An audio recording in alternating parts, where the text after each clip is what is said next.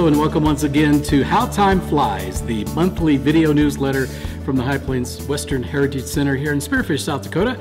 I'm Brian Leslie, along with the executive director of the center here, Carla Scoville. Carla, hi, good Brian. To see you. Good to see you. Hard to believe we're kind of heading out of summer and into September, but I think it's going to get even busier for you. It is. We turn up the heat big time in September. They call it the shoulder season in the tourism world. So we'll have a lot of buses, some more cowboy supper shows, and a few other events we want to be sure to talk about. Yeah. And as we have all summer, we had a lot of folks come through in the month of August. Of course, we wrapped up the cowboy supper show. We talked about that last newsletter.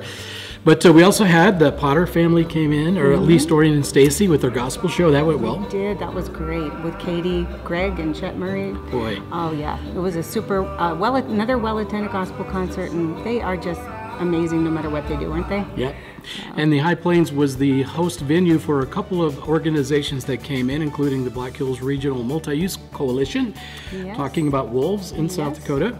And then we also had the Lawrence County GOP hosting a little seminar on meth and heroin use in the county in this area. Really in the area. Yes, Brian Sweats came in. We didn't get to see his dog, but he gave a very sobering, I guess, account of how meth and heroin use exploded in this area. Yeah. And it really was disappointing. We had a crowd of 26, but I would have loved to see our theater packed because the community needs to know. An important issue. And there's one thing to mention too right now is because the High Plains is a perfect venue for organizations to come in and use the theater to host their events, even for like family reunions or banquets or many, many uses.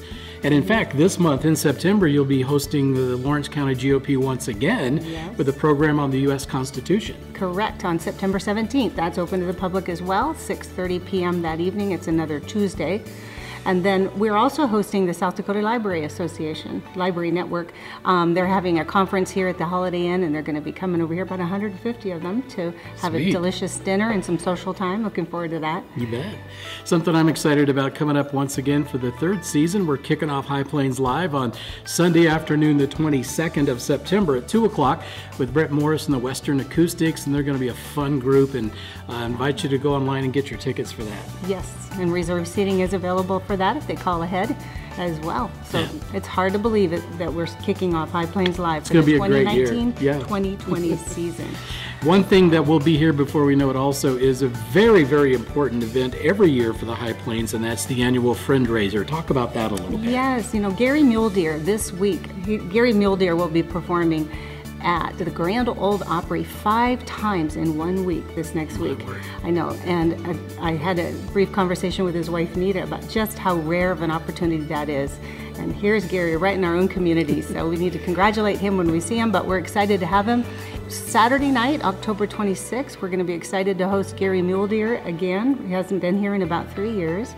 We'll kick it off at 5:30 that evening with Cheyenne Crossing and a nice social hour with him, and concert at 7 o'clock to have Gary, our beloved Gary, back.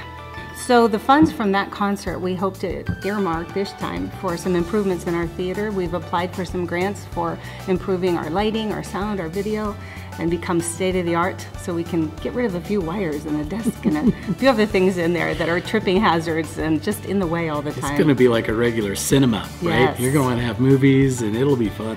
It's, you know, and it's not the first time Gary has fundraised for us for the theater improvements. It's because of him that we have the current projector we have and the Bose speaker. You know, and of course the theater is named for his father, Bruce Miller. It is. So he's always delighted to do something that helps us improve our theater. Who's your little friend there, Brian? Buddy Buffalo. Buddy the Buffalo. That's right. And so why do you have him there with us today? I don't know. You'll have to remind me. Buffalo Roundup is coming up this month, actually, later in the month, and we're going to have some buses coming in, I think. Usually do.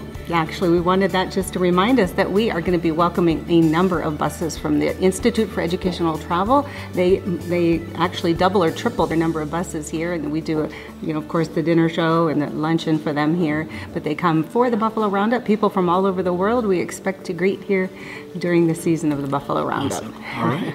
Well, hope to see you out here at the High Plains in the month of September. If not, we'll see you next time for How Time Flies.